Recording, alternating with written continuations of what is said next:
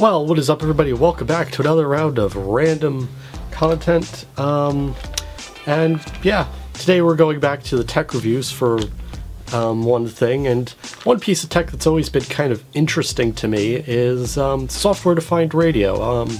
If you don't know, it's kind of a thing, it's kind of a subsect of the whole ham radio community. It's kind of a combination between that and the open source community, and yeah, basically it's a way to get you to listen to radio on a computer, and I'm like, that's really cool. And also, you know, you could use it for much more nerdier things like actual engineering type stuff.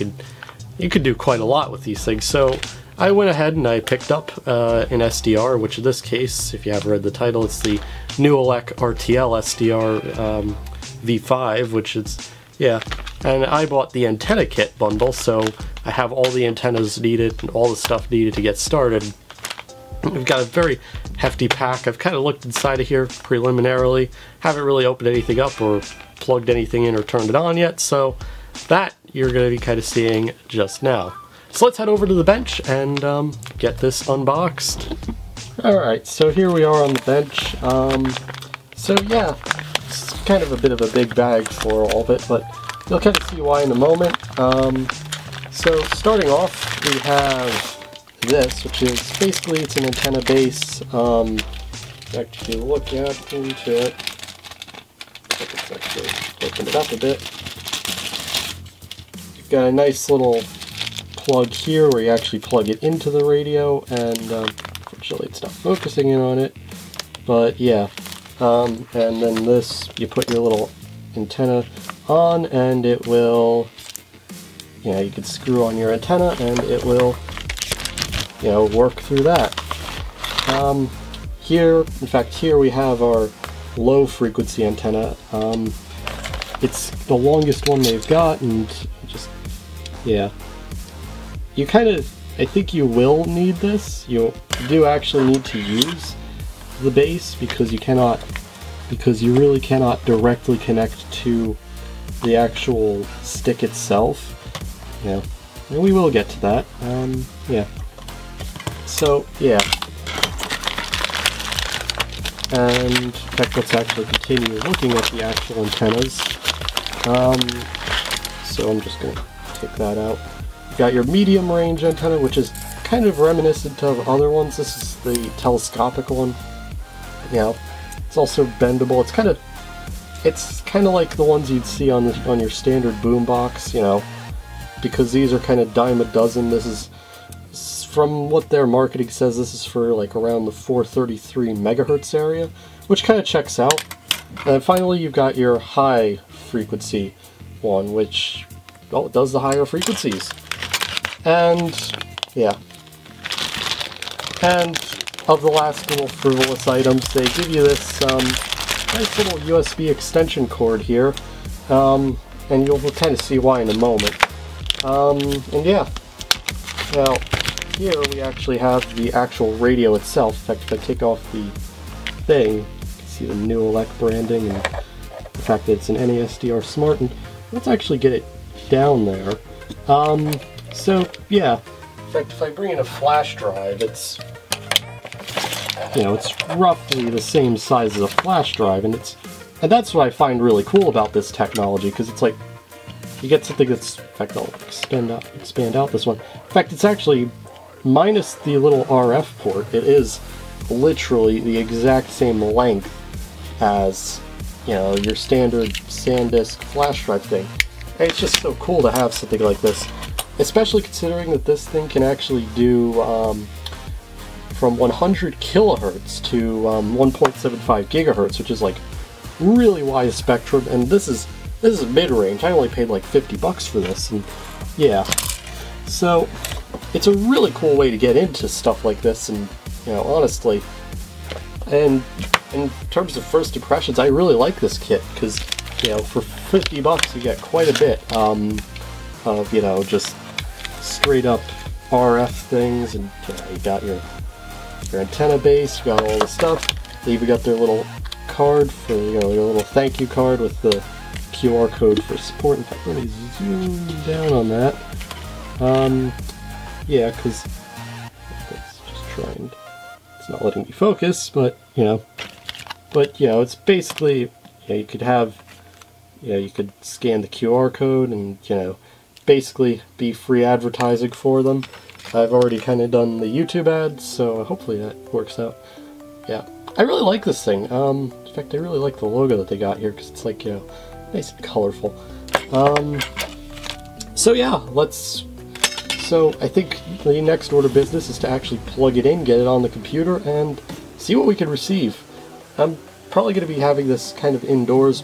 This will probably be pointed out at the windowsill, just so I could get data out to it, so I could really listen in on things. It does have a pretty long cable, so if we need to go any longer than we already are, there we go. I'm not sure if I'm going to be using this USB extender. It's not like I really need it. I kind of like this, to be honest, I quite like this flash drive look, and these things are just insane. I mean, on the product photos, one of the most notable things was people having these plugged into their Raspberry Pis. Like, there was like 2 of them on a Raspberry Pi just plugged in, and 'cause I guess quite a lot of people like to rebroadcast their SDR experience on the internet. So it's like, this way people can just tune in using your SDR and just listen in, and it's pretty cool. I'm not going to do that because I kind of like having things local, so yeah. And without further ado, let's get this onto the computer. Alright, so we're here at the computer. Originally I was going to use our SDR Angel, but SDR Angel as it is very complex, and although I was able to get a basic connection to it, it didn't really work out that well. Apparently it works very well on the Steam Deck, so if you're a Steam Deck user and you need SDR software, I guess anything really works at this point. So this is, in this case, is GQRX, which is a program that it's for GNU Radio, and rtl-sdr is supported by it, because rtl-sdr is pretty common. In fact, it supports quite a lot, because you could even do audio cards as well, because you can actually get into VLF signals with audio cards. We really don't have, we kind of don't have stuff like that. You got your audio out. In this case, I'll probably just use that. You can only have the 48 kilohertz sample rate, so it's not going to be the best quality, but radio never really had the greatest quality in the first place. So yeah, so let's just start the DSP. So now we've got a connection to the signal. So yeah, there we go. So yeah, so this is kind of standard SDR software. It has the waterfall pattern down here where you can just look at it. You've got your level meter up here to tell you how loud things are, and then you've got your signal. And I bet if you listen to it, you could actually hear stuff. In fact, I will mute my audio here. Yeah, so here we have our audio, and I'm going to kind of unmute it, and you can move this around and it will let you look at things, and you can just keep clicking down, and you can keep reducing the frequency a bit, and you can just tune it down a bit. In fact, I'm going to go into an area where I kind of know where everything is, because that is normal FM radio. So you've got, and of course it's written down in a way that is standard if you do anything with radio at this point. So should be getting into 80 kilohertz. In fact, if I go into normal, and we go into stereo FM, and we keep going up to about everywhere else, so we kind of go with kind of a wide-ish type one.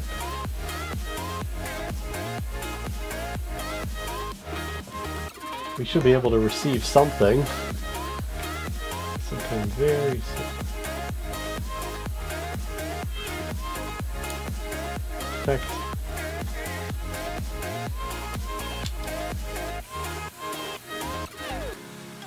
fact, I kind of hear something right now.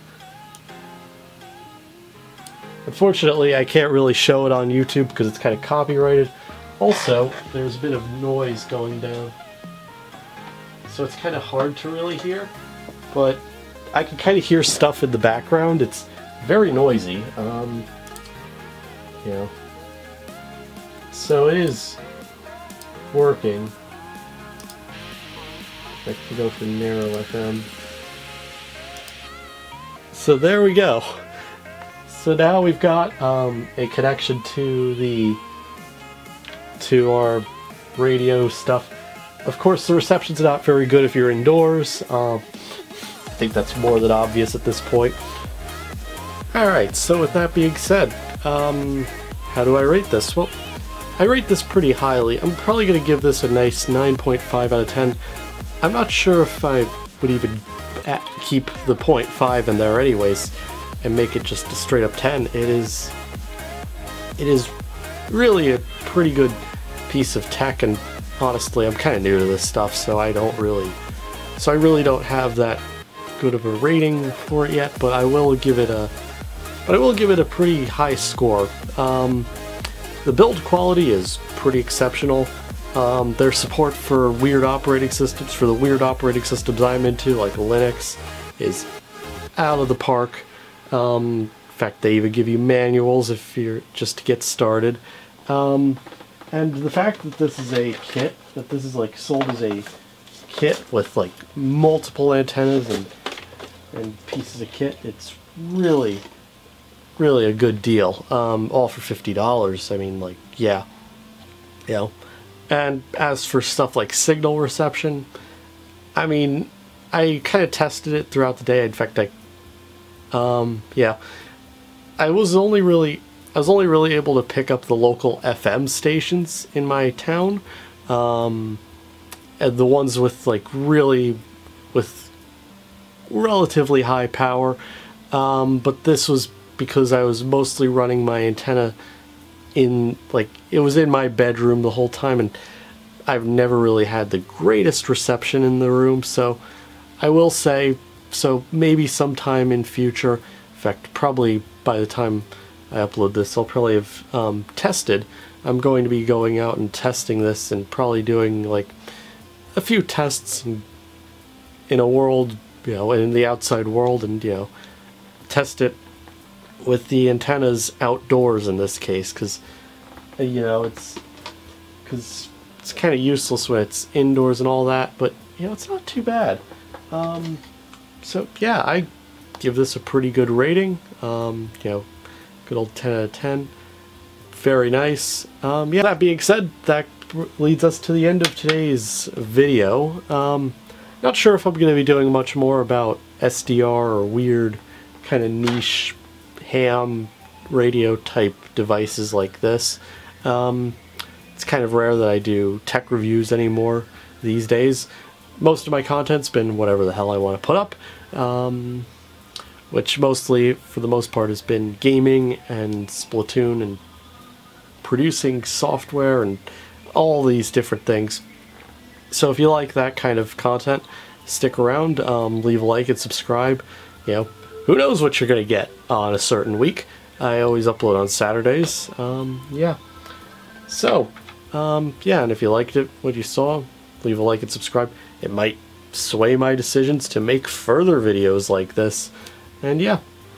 But anyways, that's it for today's video, and bye.